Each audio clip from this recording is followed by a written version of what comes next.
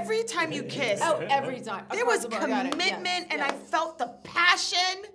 It's because I have a beard to work through. It's true. You have to give it a little bit more force. Yeah, you gotta act it. You gotta play through the beard. You're very open about saying you're single and that it's hard. Ready to mingle. Ready to mingle, chick. I mean, you could say who you're looking for. We can hook you up. Are we looking for somebody funny? Are we looking for an athlete? Like J-Lo's doing I'm well. gonna get back to you. I'm gonna finish this press tour. And then think about it. Then I'm gonna go shoot a movie in London. Yeah. Okay. And I'm figuring like around September, we'll talk about this. How are you balancing mommyhood with all this work that you're doing? You know what, you go through, like every other working mom out there, you go through periods where you're overwhelmed, and I'm in one of those right now. You ever go in a corner and just cry? No, I don't cry. Oh, okay. I do cry, I take that back. Cry at anything related to my kids, for sure. Yeah.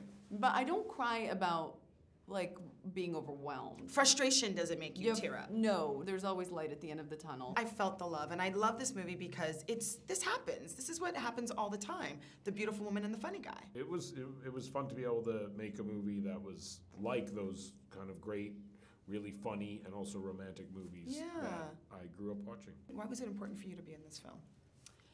I think first and foremost, the idea of working with Seth was something that I was very excited about. I was sincerely a really big fan.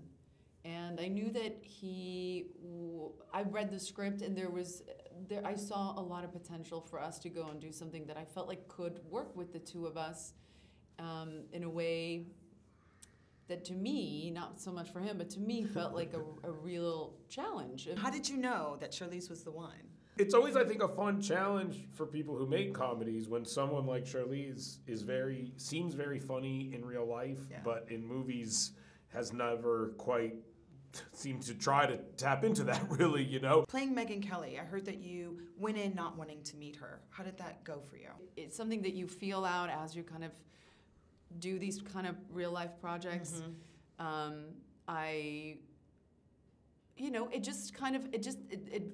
It went the way it did, and I'm glad that it went the way it did. It gave me a little bit of perspective and a little distance from it. Oh. What do you hope people gain from it? Tonally, I think we tried to make a film that feels a little different from what you would expect a movie like this to be.